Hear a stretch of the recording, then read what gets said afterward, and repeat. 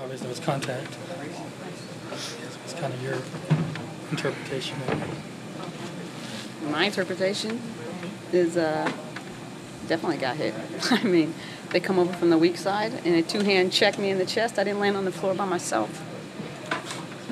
That's the way it goes. I mean, if you're not going to blow the whistle, I don't know what's the point of being out there. Just be football then. Is that maybe just tougher because you get down 10-0 and you auto back, and basically do everything you got to need to win the game? Well, we put ourselves in a position to win. We missed shots. I mean, we didn't shoot it well from the three. It might be a little legs and fatigue factor coming off a back-to-back. I mean, so we competed. We didn't shoot the ball. I mean, So really carried us for a good portion of that game. And it's too bad. It's really too bad because we battled hard.